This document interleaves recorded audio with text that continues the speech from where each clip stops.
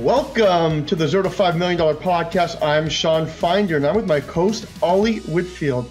This show is brought to you by Autoklose, a vanilla soft company. Ollie, why don't you introduce today's guests and what we're going to be talking about today? Welcome to the sorry, I do have Shawn here today. No technical issues. Thank God. Also, thank God I've got my good friend Tom Slocum with us today. Now, in case you don't know Tom, he's been a sales rep, sales leader multiple times. I'm not even going to start with where and why because it's a lot of experience, but he's now doing his own thing. So I think it's been about a year that he's been doing this. And I thought, look, don't invite someone on the podcast when they've just started. They're obviously busy doing, and they haven't made the mistakes yet. They haven't done the things yet to talk about. So now we've had a little bit of time. Tom's here. How you doing, dude? How's your first year been? Hey, great to be here, guys. Thanks for having me back and being here with you both. And yeah, it's kind of cooler to let people settle in, get some ammo, some discussion versus, hey, you started last week. Tell me all about it. What's your priorities? What are you doing? It's like how we do it in prospecting, right? As soon as we get a job alert, it's like, oh, hey, you got a new job. And it's like, dude, they're not going to get back to you right now. But for me, yeah, man, it's 10 months. So we're about two months away from that 1 year mark come September. And man, I learned a lot. A couple highlights, if I could just be brief. You're going to have a lot of seasons. There's going to be highs and lows. So that's interesting. You'll have moments where, my first 90 days, things took off. Then they leveled out. Execution started happening. Things started to stall because you have to balance, prospecting, closing. There's no CS team to put things on. Everything is you.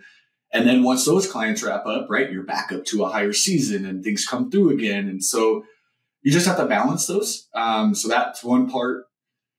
Two, I would say I've learned to have what a good friend of mine, Galen, calls like a board of directors. I probably have 3 to 5 folks that I have to count on.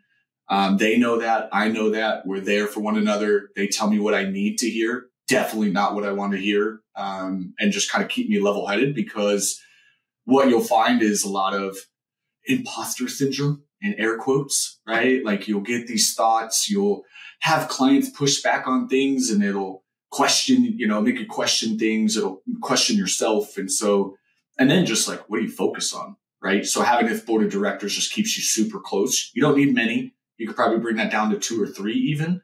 But you just want close people there.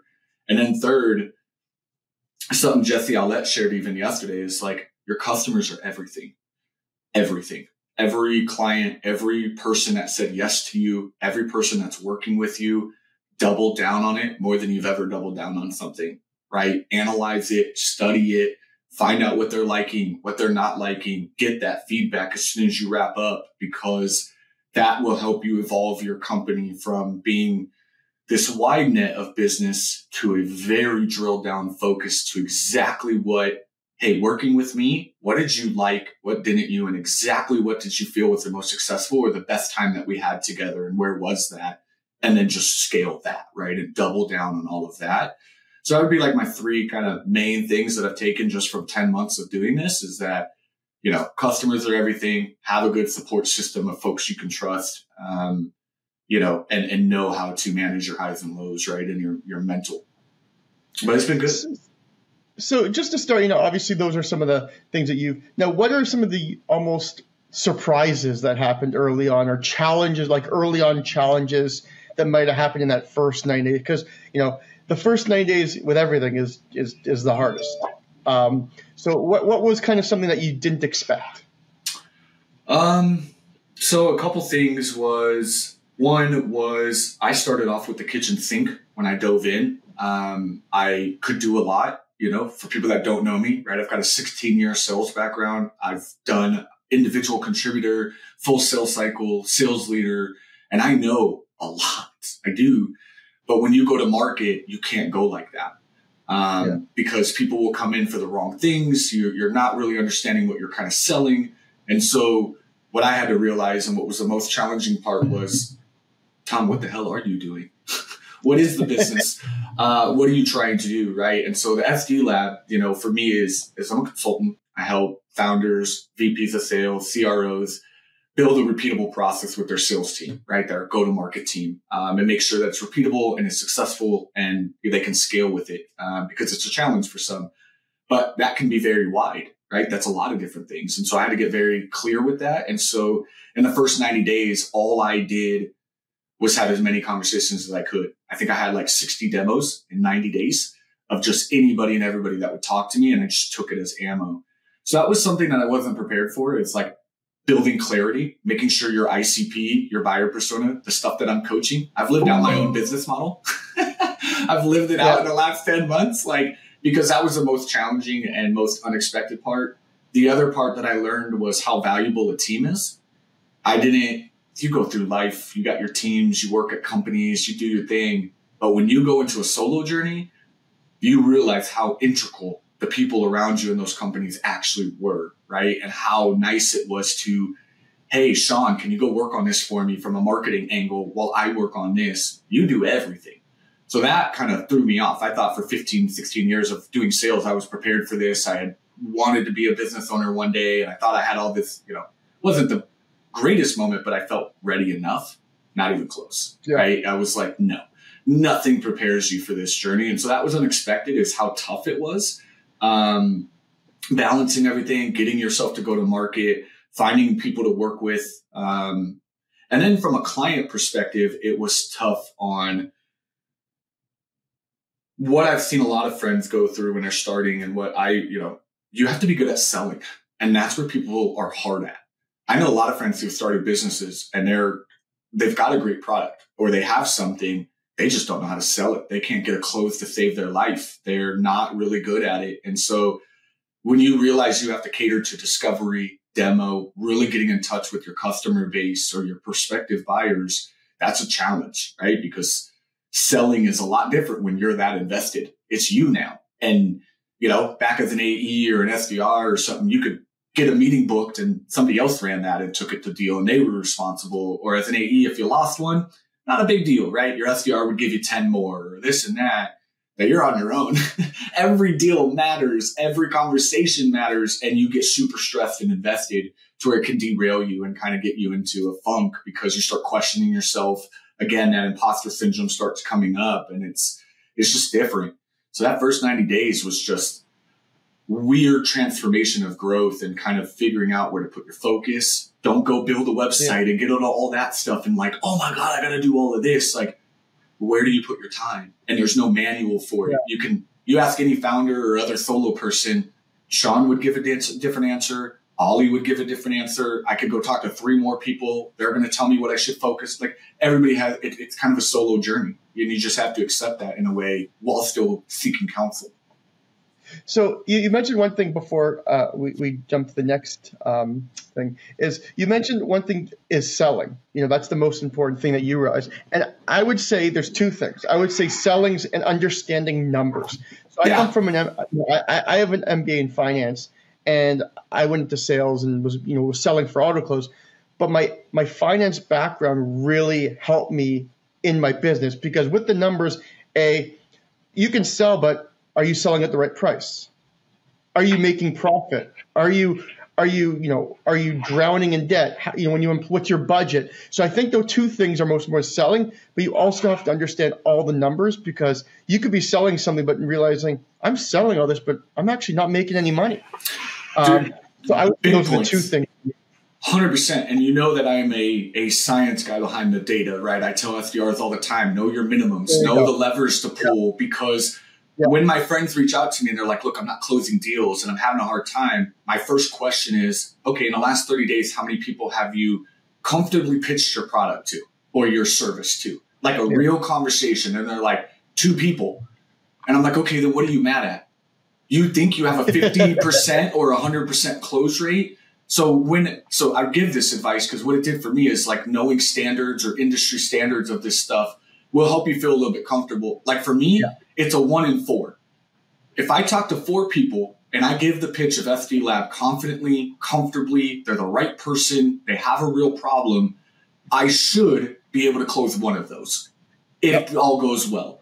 Now, if I'm not, then I need to analyze some things. Maybe my demo discovery skills aren't doing well. Doesn't immediately mean the product's shit or if something's not there. It just means I need to look into these levers, read these calls through, kind of understand where stuff went. So I've been trying to get my friends to do exactly that, Shawn. It's like, you have to work off a basis, right? Like, because if you just assume you need to close 100% or, oh, I should be closing every 2 deals or 1 for every 2 that I talk to, you could set yourself up for some really mental stress and toxicity and frustration because you're shooting for home runs when, dude, let's be real. 1 in 4 is fair enough. That's 25%. If you can't do that, then yeah, we should talk. But you just told me you've talked to 2 people this month. Go talk to 2 more and then let me know what happens. Guess what happens? Agreed. They close 1. They're like, oh my God, the next 2 I booked, that 1, I do it sometimes when people ghost me. I'll get deals. I've got 5 in the pipeline. 3 will ghost me or just dip on me. Had great conversations. I've done everything I possibly could. Won't ever hear from them again, which is fine. But I know and not to stress about that because I have 2 more in the pipeline, right? I know the one's going to come out of it, right? And I thought it was these ones, but it's going to be one of them. And if that doesn't happen, I need issues, right? Same with doing outbound. Know your numbers. How many dials does it take to have a conversation? If you're only as a founder-led sales doing 20 dials a day, don't be mad that you're not getting business or being able to book some meetings. Go look at 50 calls every day. Run that number on a week. Break that down and say, okay, for every 30 calls, I'm getting a connection. And for every 15 connections, I'm getting a pitch or a meeting booked. Now you know to not be frustrated. And so I love that point because that's a huge part of the selling is put realistic standards. Know your revenue goal, right? Your said profit margins. A lot of people are messing up there. They keep spending money to make money. Like run lean, run super lean, get a few basic tools. And all you should focus on for the first year of your business is how to maximize your customers.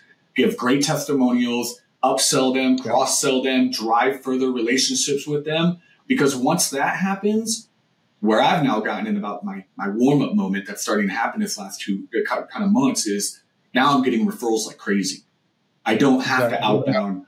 I'm getting people to be like, hey, I heard from so-and-so. Hey, and now my biggest lead source for my business is a referral. Most of the closes I've had probably in the last 90 days have come from an open intro, not outbound, not cold, nothing else, but a referral. And that's because all I've focused on is those people that said yes to me, I'm going to give you the whole damn world. And you're getting it cheap because from here, my prices are going up, right? You got it cheap. You're going to get it great. And I'm going to use every resource I can to give you the best experience and make you feel you got more out of it because you're going to go tell people. And you're going to give me that testimonial. And when I go into calls, if I can tell you in a call when you're unsure and have quick responses to people I've helped, comments that I can publicly tell you, I've closed deals faster than ever. Because they believe it. They get conviction. They're like, oh, you know what you're doing. Perfect. I'd love to work with you.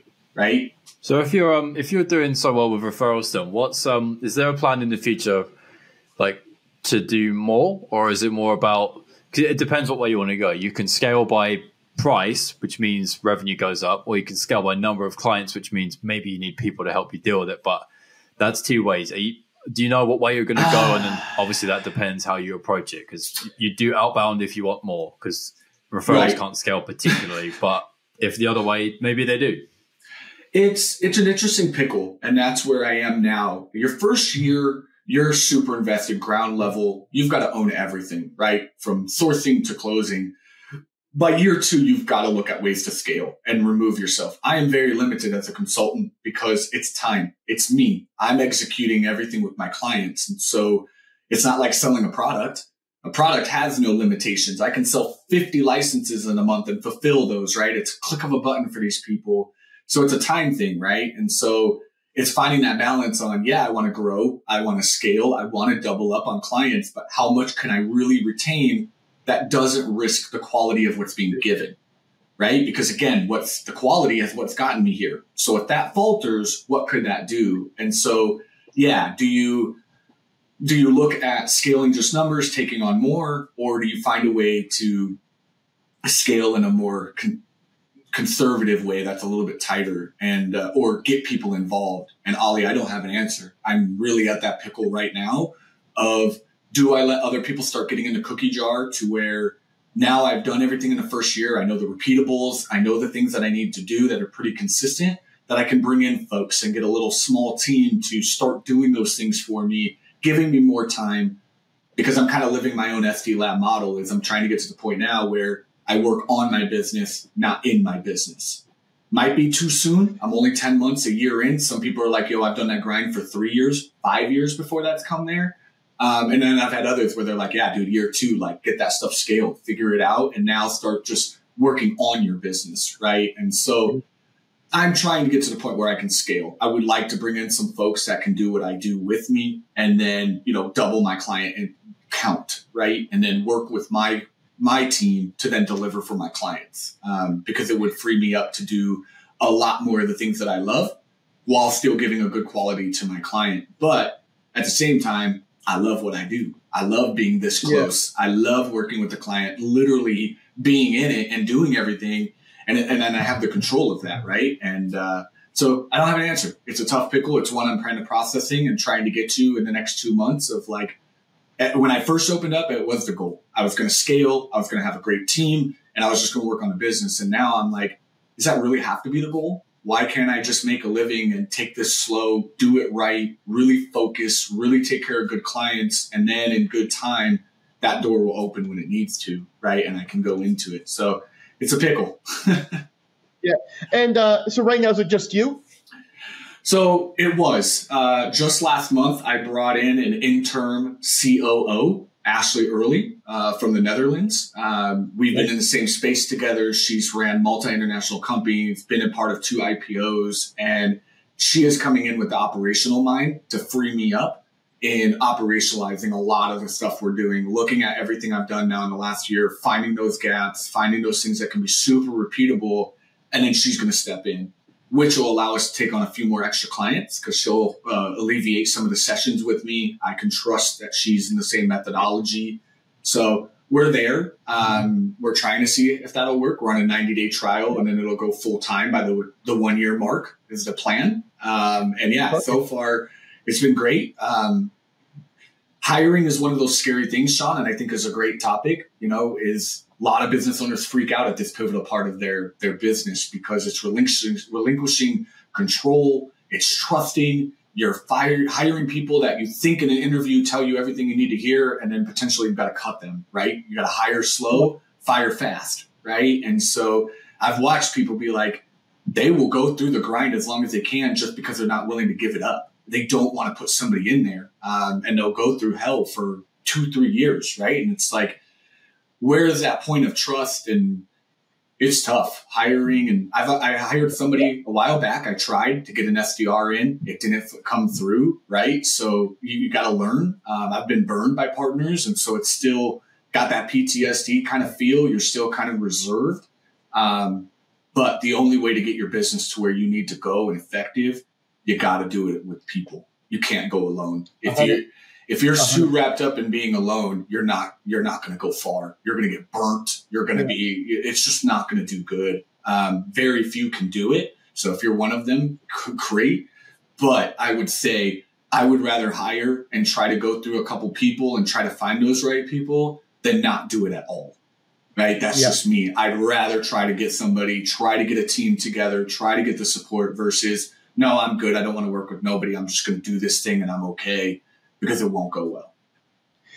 And that's great, and a lot of great insight into how to start that first year. Where can people? Well, first off, before we said, how do you self-educate yourself right now? Do you listen to any other podcasts? Are you reading any books?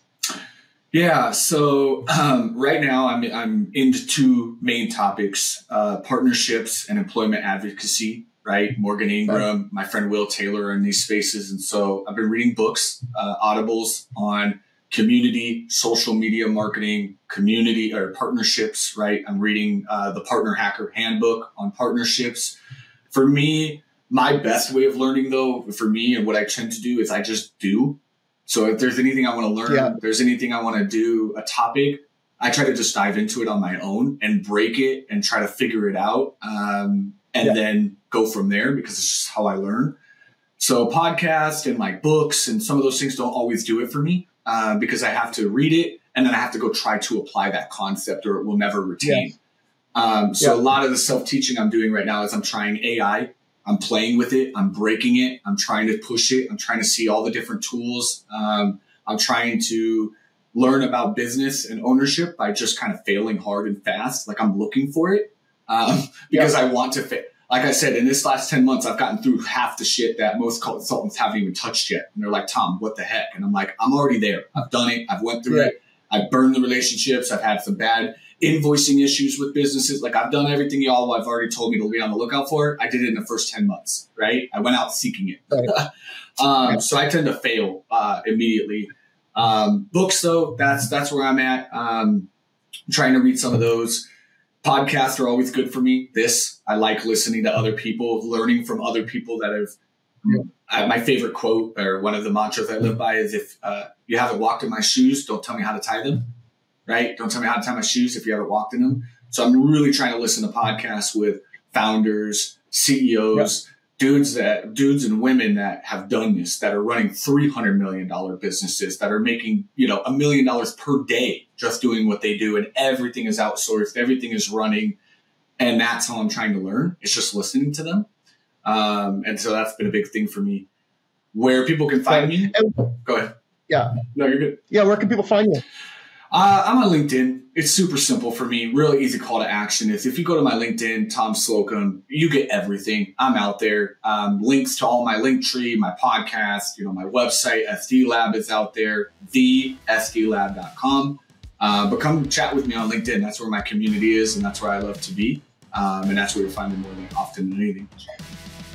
Perfect. Well, thank you, Tom, for joining us today. This has been a great episode. And thank you, everybody, for listening. If you enjoyed the show today, don't forget to give us a 5-star review wherever you're listening from and subscribe so you don't miss the next show. Thank you again, and thank you, Ollie.